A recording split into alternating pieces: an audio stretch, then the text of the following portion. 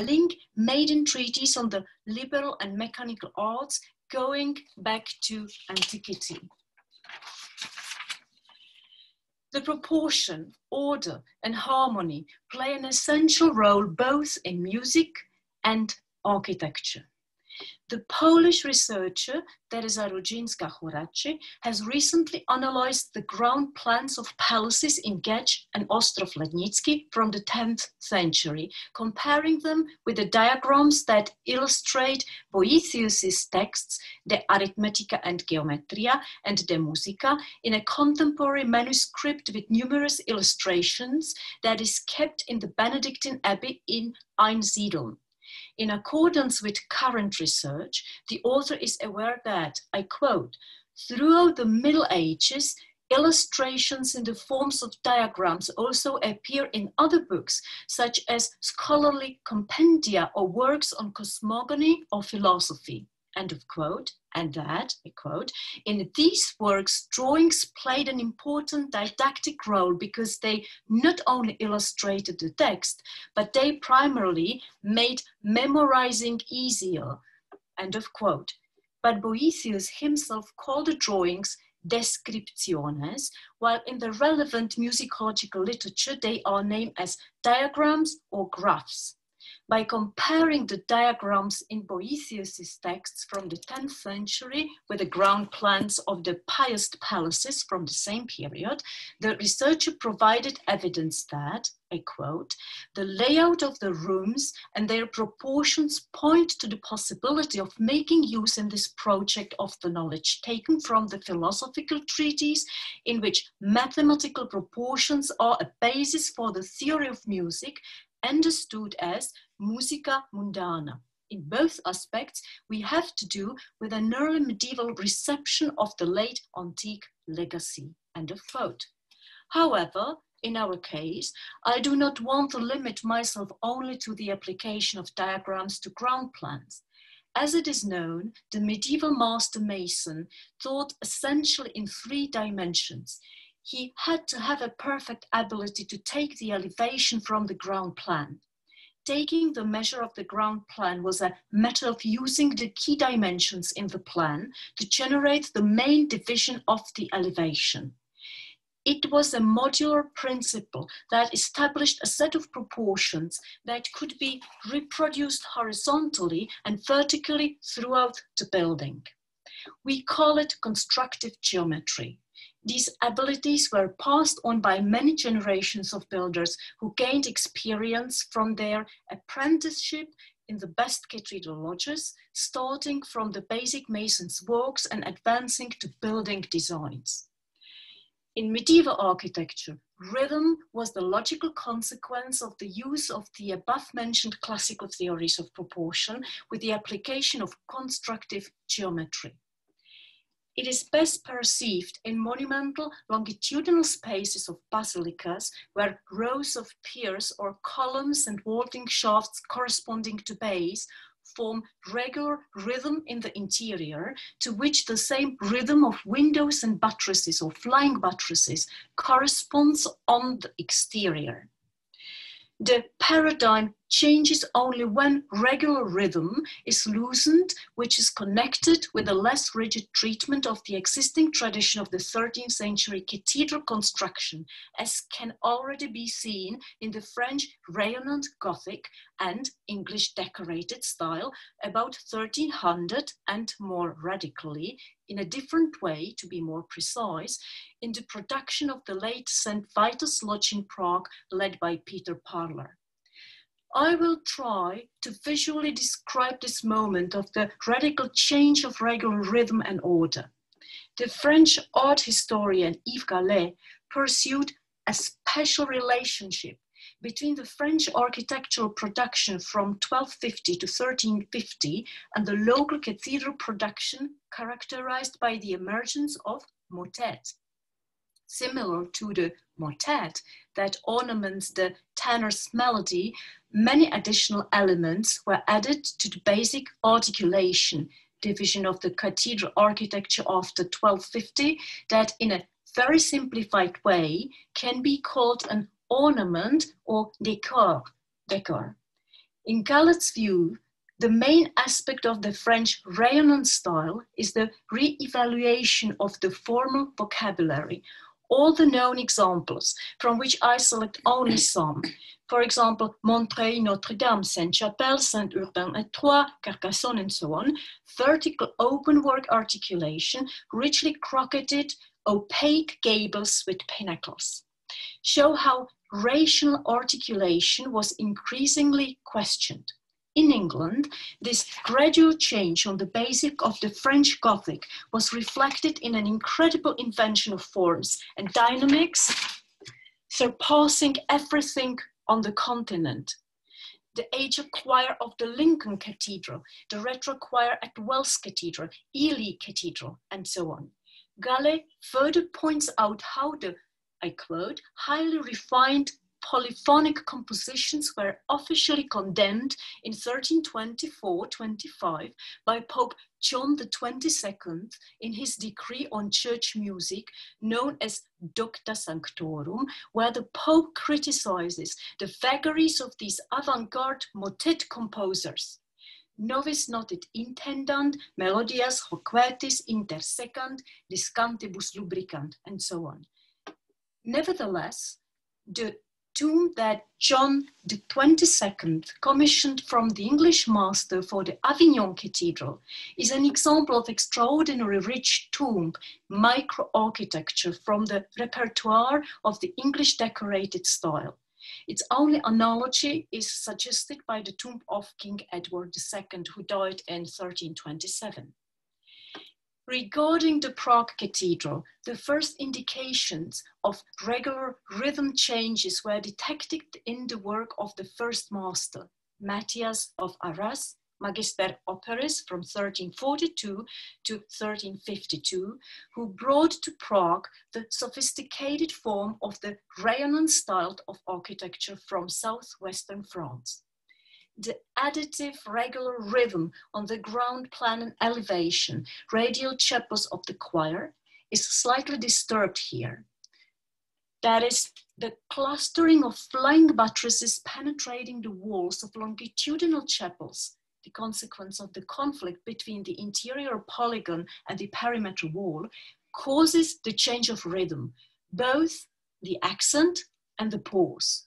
Additionally, the pinnacles penetrating the cornice signified the disruption of the horizontal border between the ground and first floors.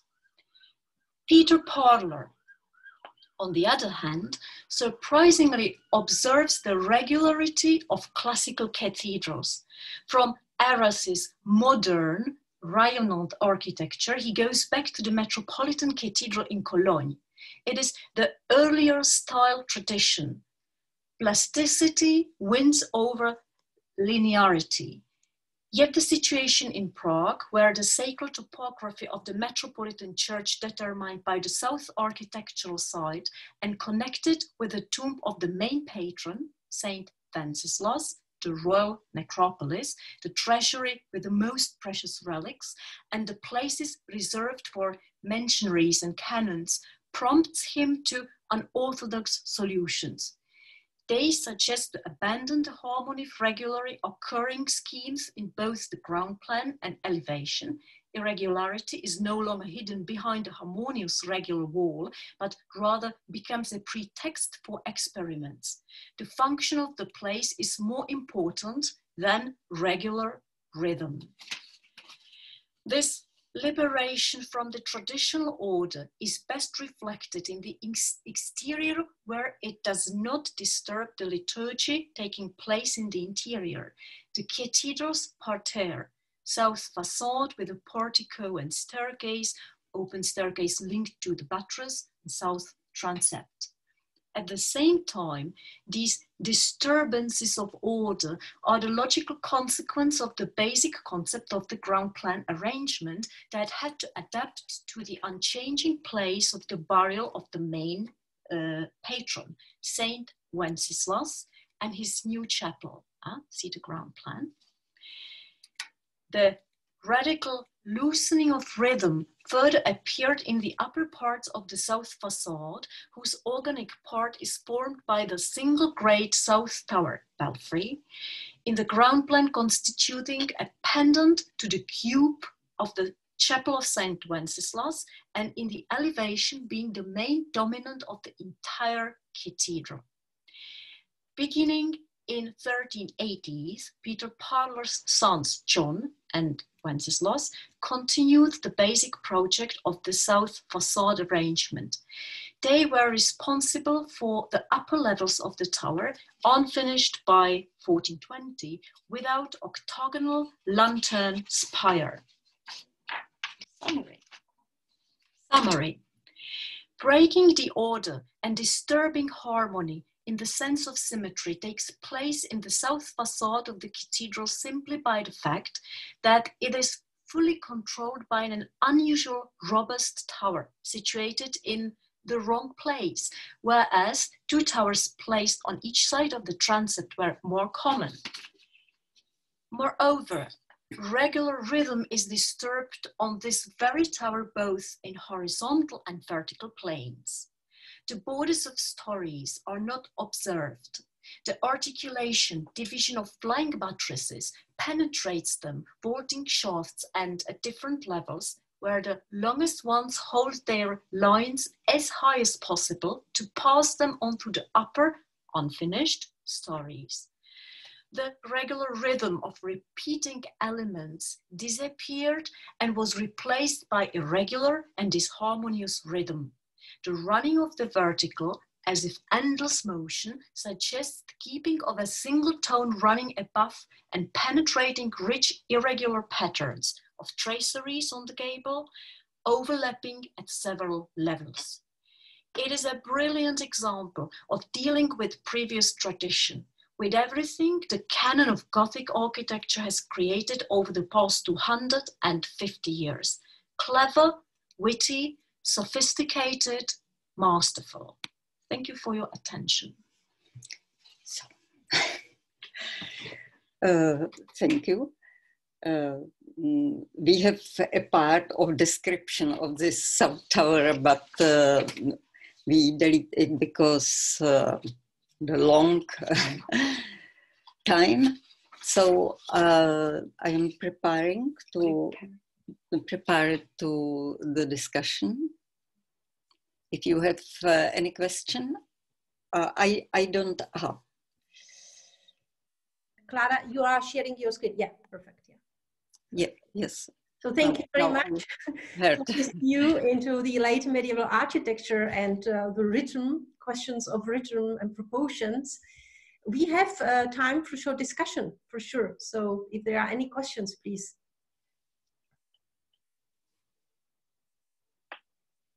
It is not so easy to see it all on this south tower.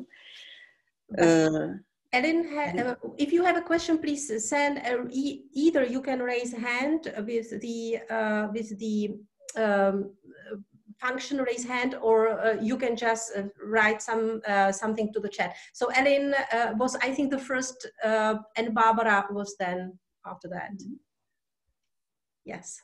Yes, thank you very much for this very interesting paper. I would love to read that again because there were so many interesting details. I just want to bring to your attention maybe something you might know or you might not know because it's not translated into English. This is an article by Christian Kaden, who has died in 2015, which is on cathedral rhythms. The title is, if I say it in English, Cathedral Rhythms, Space, Time, Structures in Gothic Polyphony around 1200. That's thank you. Interlocking with your, so maybe this might be interesting for you. Yes. When I first read something about these rhythmical things, about these vaults and the impressions, and he connects it with the polyphony in Notre Dame. So that's just what I thank you very much. Yes, it's very interesting. I will be it's a pleasure to read it after, yes. I perhaps write it down into the chat for everybody who's interested. Yes, yes. Then Barbara Heglo had a question. Barbara, do you want to say it? You just wrote it into the chat. Okay, I just wanted to know if there were any aspects of disorder or of embellishment, decoration that are unique in Prague, that are particular to St. Vitus. Or this chapter which we have, it is this strange irregularity. It is not very symmetric articulation, but it is this contrapunct and the irregularity in all aspects of this vocabulary of Gothic architecture. And do you think, do you think these also have a numerical counter explanation? The irregularities, are they based on number or are they based on something else, design? No, it is this magic constructive geometry, which we don't know so precisely. But when I wrote about many years ago, I have taught at the Prague University, and the Buridanus philosophy. It was famous at this era in Prague University, and they are this impetus, which is something like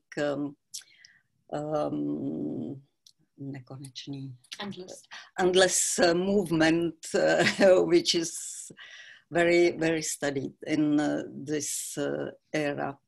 So I know evidence for this impact, but I think it was atmosphere of this university and environment around 40 royal courts also, but in Prague. Thank you very much. I'm not sure. And thank you also for the quotation of the book, which is, I see, 2020 should be published now. No, which book? Which we have in the chat from Christian Card and Cathedral Rittman, Roundside. Yes, I see. To be published, or has it been published already? Yeah, it was in March. Okay, so brand new. Thank you for this. Thank you. I didn't know that either. So it's very interesting. Thank you very much. So I wonder if there are other questions.